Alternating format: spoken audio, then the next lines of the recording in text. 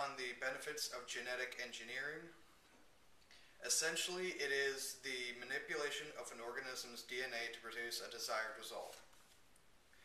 The potential uses for genetic engineering are near infinite and only limited by our current knowledge of genetics and the ethics established by the scientific community. Some examples are gene therapy, the manufacturing of proteins, and cloning, which has garnered a rather infamous reputation along with genetic engineering, because ever since its inception around the 1970s, genetic engineering has been the target of exaggerated public fears, usually centered around the concept that scientists either don't know what they're doing or that they have no moral or ethical values. Obviously, this is not the case because the scientific community is very invested in the ethical issues raised by their research, which, according to an article from the Journal of Business Ethics on the ethics of bioengineering, the International Federation for Medical and Biological Engineers created an extensive inventory of existing and new ethical codes ranging from selections for organ transplants to guidelines for human and animal research. Now, as I stated before, there are numerous benefits of genetic engineering, one of the more direct ways being gene therapy. Gene therapy is a medical process used to correct the genes in a person found to cause certain diseases such as cystic fibrosis and Parkinson's disease. In the therapy, somatic cells are modified to correct the disease and placed in an empty virus as a delivery system. Empty meaning that all genetic material in the virus is gone and replaced with the genetic material of the cell, and infected, as in placed in a syringe and injected into the patient. The somatic cells are tissue cells taken from the person being treated, and whatever modification done to the cells dies with the patient due to how somatic cells work. Now, it would be different if germline cells were used. Germline cells are the reproductive cells of a human being, either sperm or ova, and contain all the reproductive data of a human.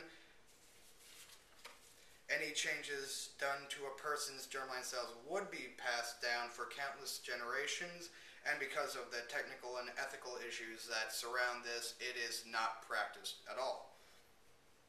Another more familiar example of the benefits of genetic engineering is insulin for diabetics. Previously, diabetics, as stated by Thomas Murray in an article on bioethics, had to rely on insulin taken from domesticated animals. Now scientists have modified a particular microorganism to produce human insulin, which is far safer and does not cause reactions. Also, it's more abundant, so it affects more people and has saved numerous lives.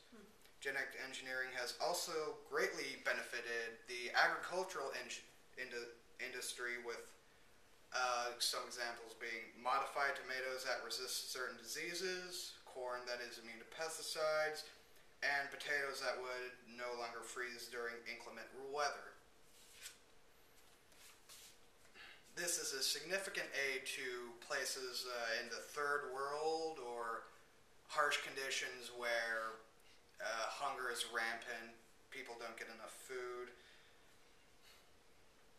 As for cloning, in particularly human cloning, it's not as